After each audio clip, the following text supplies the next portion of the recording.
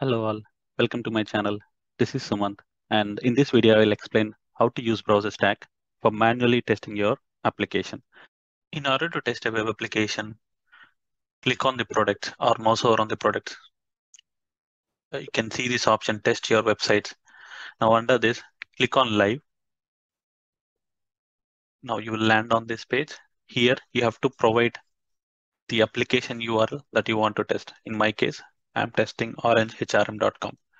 So I'll enter my application URL here and then I'll click on start test. Once I click on start test, I'll be landing on this pop-up.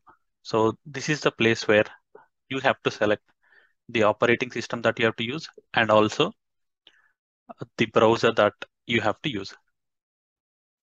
Now I'll click on Windows and then select Windows 11 here. Now I'm planning to test my application on Edge and the version that I'm using is 103. So you can pick your own version of Edge, but in this demo, I'll be using version 103. Once I click on version 103, so it will take some time to open that particular machine with the operating system and also the browser. So it will automatically open the browser as well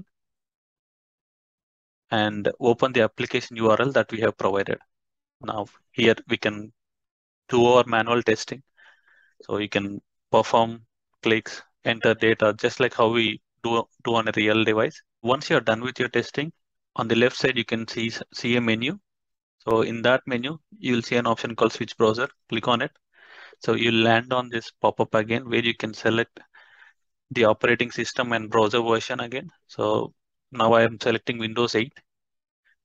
I want to test the application on Chrome version 102. So it will take some time to prepare that particular machine with the operating system. And after a while, it will open that machine with that browser and open my application. So similarly, you can switch around different browsers and operating systems. Now, once you are done with your testing, right, you can click on this button called stop session. So this will take you back to your home page. If you want to test your application on an Android device, now click on this option called Android. Now select the device that you want to use. In my case, I'll use Google. I'll use Google Pixel 5. And in Google Pixel 5, I want to run my application on Firefox browser. I'll select it. You can skip the extensions if it asks for some extensions. So give it some time. It will create that device for you and open the application. Now, so here we will have few more additional options in this menu. One of the most useful option is this rotate device.